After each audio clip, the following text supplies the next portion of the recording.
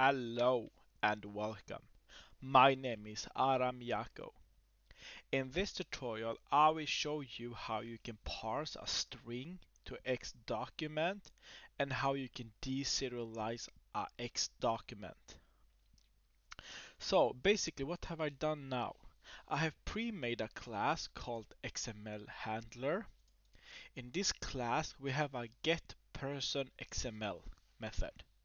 And this getPersonXML method gets a path to the XML file we are looking for, and the XML file looks like this. We have two elements called person, and we have fname, lname, and age inside each element. So we're getting the path, and then we're loading the XML file, and then we're converting it to a string.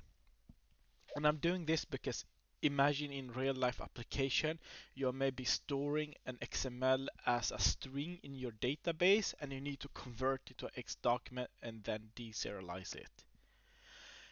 If you haven't watched my previous tutorial how to serialize and deserialize XML, where you store an XML file to a path and where you read the XML file, please watch them before this tutorial. I will include them in my description.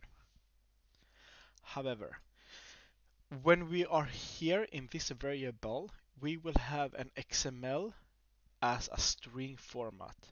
So what do we need to do now? First, we need to parse it to X document, and then we need to deserialize it to list person. So let's begin with the first one. To parse a string to X document, we use the following code. We do X document, then we can call it XML document equal to X document dot parse. And then you can see it takes one argument of type string. So we're gonna include this person XML string. So now we have an X document. The variable name is XML document here. What we need to do now when we have this XML, we need to deserialize it to a class. So we have to do the following thing. We have to say we're gonna deserialize it to a list person. We can call this variable for persons is equal to XML serializer. Oh, I forgot one part. We have to build the XML serializer first. So XML serializer, we can say XML serializer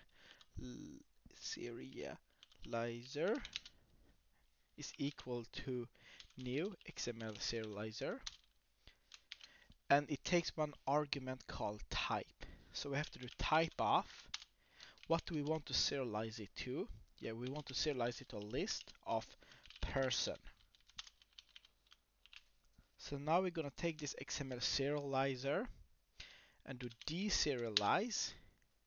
Deserialize to what? What should we deserialize? We can see that the deserializer takes different kind of arguments. A stream, system XML, XML reader, text reader, XML reader, and events, etc.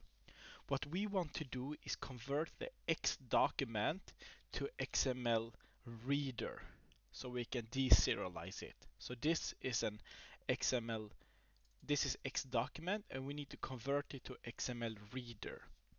So to do that, we take this XML document variable of type X document and we do dot create reader. And we can see here that this system XML, it returns, this method returns an system.xml.xml reader. So with this method, we can create an XML reader.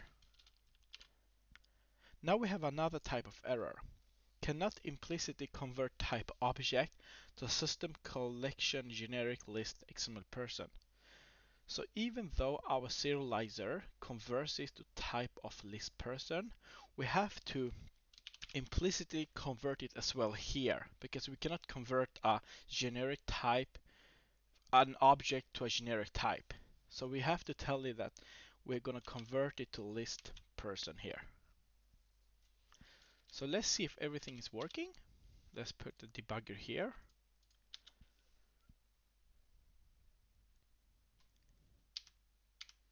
So now we have a string of XML.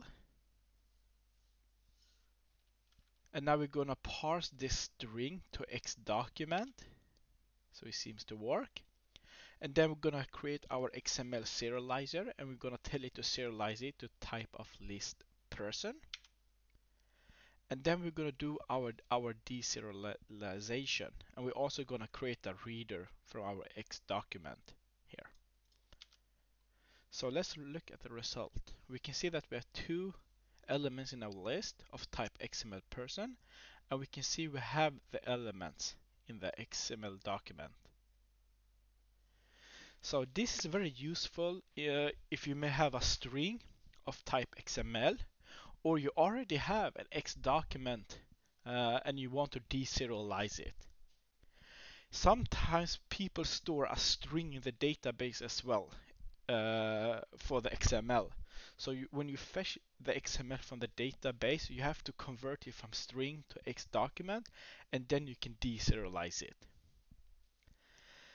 In my next tutorial, I will show you how you can change the root name. So for example, in this XML tree, it's called array of person. So in the next tutorial, I will show you how you can change the XML root name and attributes. Alright, thank you for watching. See you at the next tutorial. Bye bye.